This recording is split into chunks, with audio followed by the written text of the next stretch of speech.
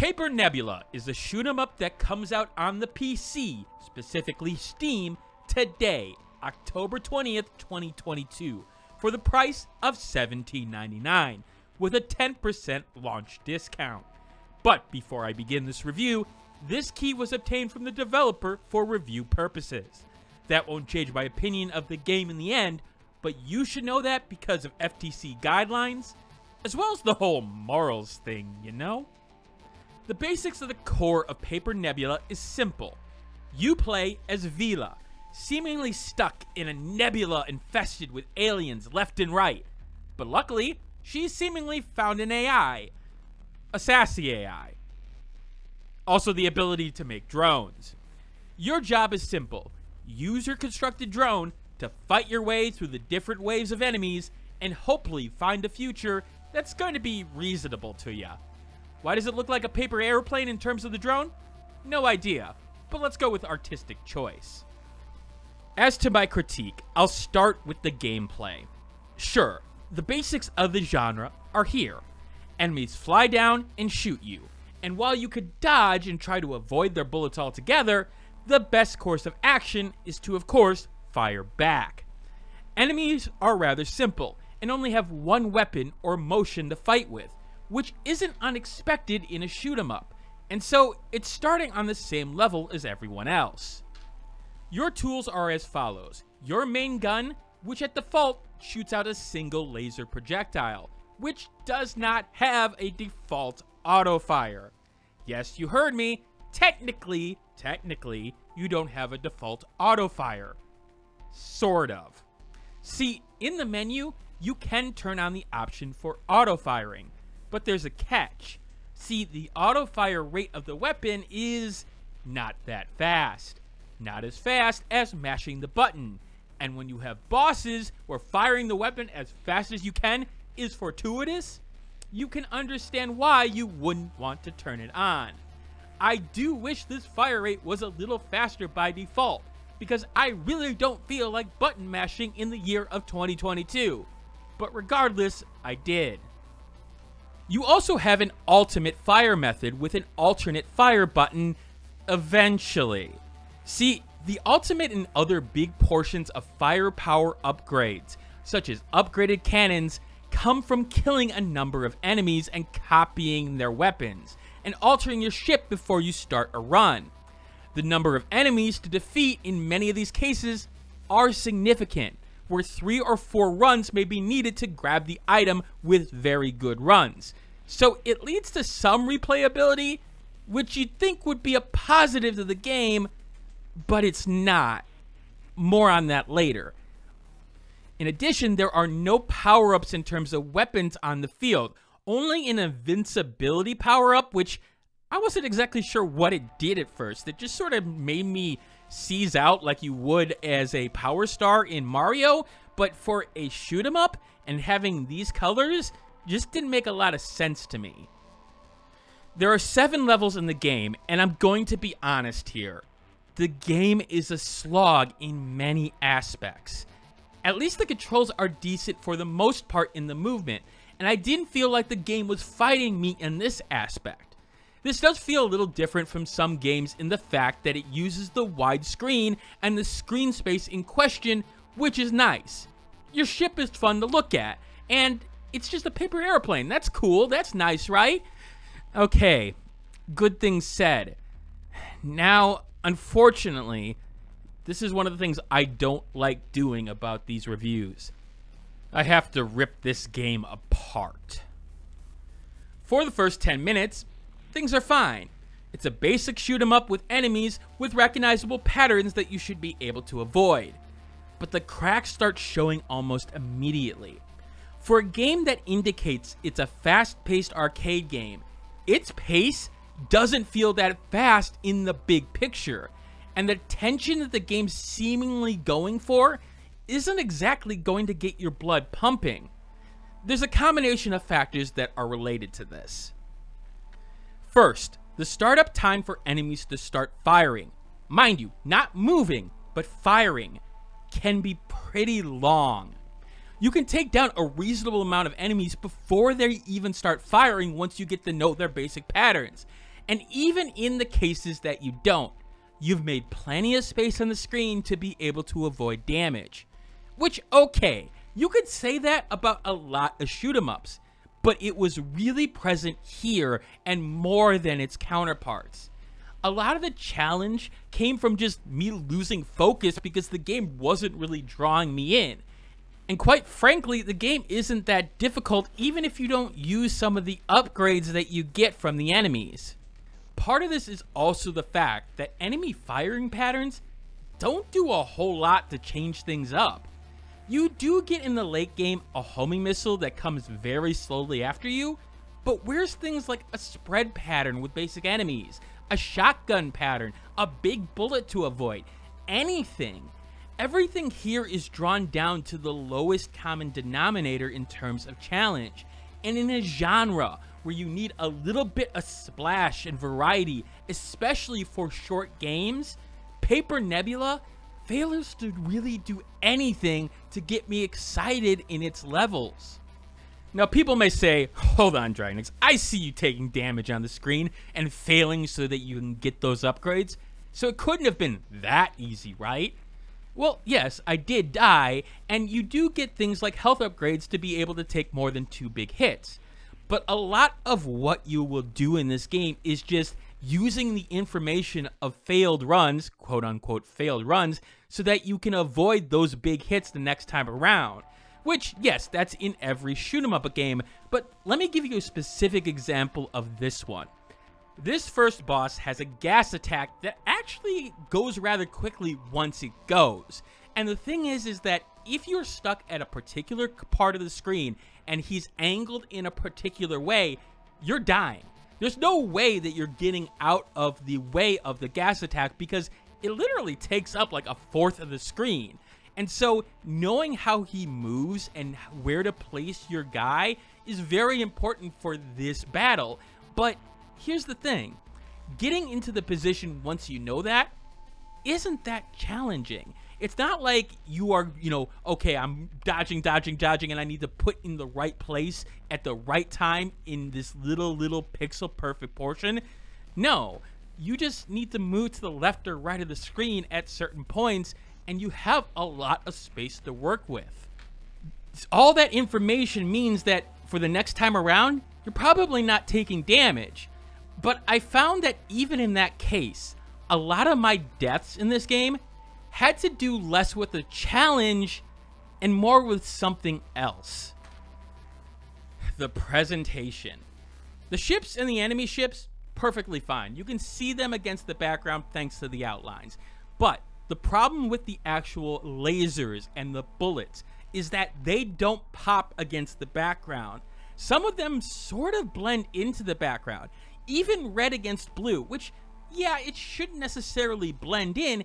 The way that they use the hues in this game, they can start to be a little bit blendy. And the thing is, if you're trying to react to bullets and you're trying to figure out, wait, is that a bullet or is that my bullet or their bullet? You shouldn't be asking those questions in the middle of battle. It should be easy to see. Even with some of the more bigger bullets that they have in the game, it's hard to see because they didn't make it pop against the background. That's a huge problem for a shmup. But my bigger problem is the explosions that happen, specifically with bosses. Let me put aside that the explosion itself, it doesn't look like an explosion per se. It looks like you poured all the colors that you can make tie-dye with into a vat, with the majority of them being gray and black. But it's how big the explosion is and how it can literally overshadow everything on screen. It is the top layer, and the thing is, anything in the explosion you can't see, which I understand for some people. Okay, that would make sense in real life. This is one of those situations where real life doesn't make sense here for this game, because if I can't see what's coming with something exploding, then I can't dodge. This is how I died to a boss, even though I defeated the boss, because of the explosions taking up the screen. I couldn't see that, oh, wait, he had some more projectiles that he somehow got out, and, oh, I'm dead. You know how frustrating that kind of stuff is for a shmup? and having to replay that portion and having it come again and again, this is the kind of stuff that you have to avoid. This is the stuff that presentation for a shmup is important on, and Paper Nebula, even for the words I could say about it not necessarily being the most shiny presentation, it may not be the most appealing presentation, this is where it fails, where I'm guessing at every point whether I can see things. Also, there's no invincibility when you get hit, so if you get stuck in the corner, well, sucks to be you, you're pretty much dead. Which feels intentional, honestly, to try to push up the difficulty, but I'm not sure why you do that as opposed to making more different patterns or different enemy types. It's brutal for being brutal, but not necessarily brutal in the right way. You want to punish mistakes in shmups, but I don't know if one mistake should end a run. And sure, bosses can be a little bit more than regular enemies in a lot of cases, but there's 6 enemy types and 3 boss types in the game, which, yeah, that's okay, I guess, but even then, you've seen the last 10 minutes of this review. Anybody who follows me on this channel knows that when it comes to my reviews, I don't try to use the same footage or similar looking footage if I can. I will try to use as much of a variety as possible, and that's purposeful to show you more of the game. You've probably seen the repeated footage in this game and been like, well, wait a minute, that's not repeated footage, that just looks very similar. And that's because it is. It's not me reusing clips, it's that clips sort of look the same because I'm doing the same levels over and over again, and even the levels have similarities with each other in it. So, yeah, there's a problem here. And the big problem? Replayability. The game is indicated to be a roguelike, and to some extent that's true. The game forces you to restart if you go through the first 6 levels and die in those. But if you get to that 6th level, you actually start at the 7th level every time, because for some reason, the game kills you once you finish the 6th level, for maybe a story reason. But it actually frustrated me when that happened. I beat the 6th level, and then all of a sudden, I died. I didn't know what happened, and I literally closed the game and walked away at that point and said, okay, I'm done with this. I'm so pissed off at this game. But I'm a professional. I decided to come back. And notice I started on the 7th level. Okay, weird, but apparently that was intentional because this is the final boss of the game, and it's a little bit more difficult than everything else up to that point. But why? Why? And the fact is, if you beat this boss and, you know, complete the game, guess what happens when you try to restart? That's right, it just spawns you at the ending. You know, a replayable game. I can't, you know, get the other upgrades that I have, you know, missed because I didn't kill enough enemies. I can't do anything in this save file. I can do nothing. I beat the game. Great, wonderful. Isn't this supposed to be replayable? Isn't that part of the reason why this game is so short? Like most other shmups? But the fact of the matter is that why would I want to replay the game? The fact is, with no different power-ups that you can make in the levels, so that there's a little bit of variety or different paths that you can go down. Yes, there may be some randomization in terms of the levels for enemies and how they spawn in terms of the limited set that they have, but they're not divergent enough so that it feels different when you play level 2 the first time versus the 5th time versus the 9th time. It pretty much feels the same pattern every single time, which to some extent for a score-based game, that would be great, but not when I feel like the game isn't doing that much to begin with. It just feels boring. And that's the biggest flaw that a shmup can have. Boring. Beyond all the other elements that I could nitpick, how the sound design isn't impactful to really leave an oomph in terms of taking down an enemy, or the fact that the presentation in terms of the character design isn't necessarily appealing to the eye. If the game is boring, the game is boring, and that's a huge problem with a shmup, especially with the fact that the story isn't anything to write home about. But what kills the game dead, dead as in thrown into the paper shredder dead, is the game's price. That's $17.99. Now, I've been on record saying that games are underpriced nowadays. I know that's controversial for some of you to hear, and while I mean that mostly to the indie space, I mean it. Games are not cheap to produce and take a lot of time and effort to create, even in the smallest cases. Yes, of course, there are asset flips, there are games that necessarily don't do what they should in terms of the price tag, but a lot of the, indie space, they're underpriced. But the problem with Paper Nebula is simple. When I look at equivalent games at prices near Paper Nebula's in the same genre, it's outclassed in almost every way against other games. I could easily point to games like Zero Ranger, but at that quality, it's almost too easy. Zero Ranger is one of the best in the genre. I could point to a Never Awake, which actually may be one of the best in the genre. It's my next review, by the way. It's another great example of the genre and doing something a little bit different. Paper Nebula doesn't do anything really different here. Yeah, being able to get upgrades from the enemies is a good idea, but it's been done before.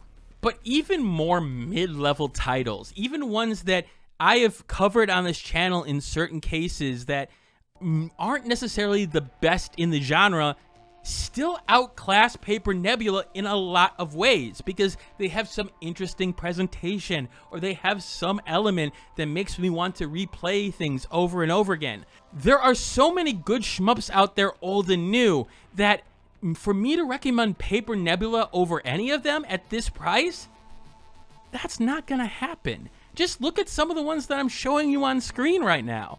Just look at them. You'll notice that they do a lot more than Paper Nebula did. And I don't want to be that guy in terms of bashing a game and bashing the devs. I know this took effort. I know that you guys put in the effort to make this game.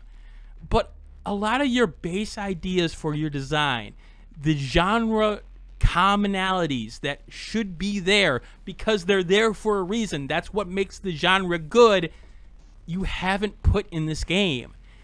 It's boring. It's not fun to look at. And frankly, I cannot recommend it at any point. I hate to say it, but Paper Nebula gets a 35 out of 100. It's not worth a buy.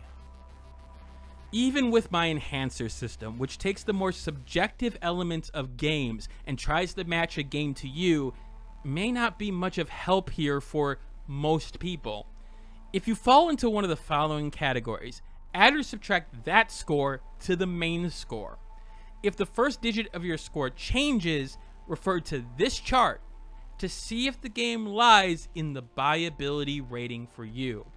The fact of the matter is, there's one group that I think will enjoy, well, I shouldn't say enjoy, but will find this game useful. And that's other devs to figure out why this game did things so differently and why it doesn't work. And I hope the game gets updates. I hope the game learns from this experience and they don't go under in terms of the development team. But I'm sorry, guys. If you want more information, I'm willing to give it to you in a Word doc or anything along that lines. But your game is just not up to snuff. That's it for this review, and I hate ending on that sour note, but, sometimes reviews have to end like that. If you found this review useful, hit that like button and maybe share this review with a friend, or hit that subscribe button if you want more reviews like this. I try to do a review every 2 weeks, but obviously there's so many indie games to cover, which you should go check out the Twitch channel. I look at 2 or 3 new indie games per week, probably 2 for the near future because I got a wedding to prepare for, and October hasn't exactly been the greatest of months in terms of finances. But regardless, go check out the Twitch. Coming up next on the channel is my Never Awake review, which, let me tell you, it's going to be an opposite experience from this review, because Never Awake will be a great example of what creativity and understanding the genre can do while still making it your own thing. To say that I'm high on Never Awake would be an understatement. Anyway, that's it for now. And as always, keep on gaming.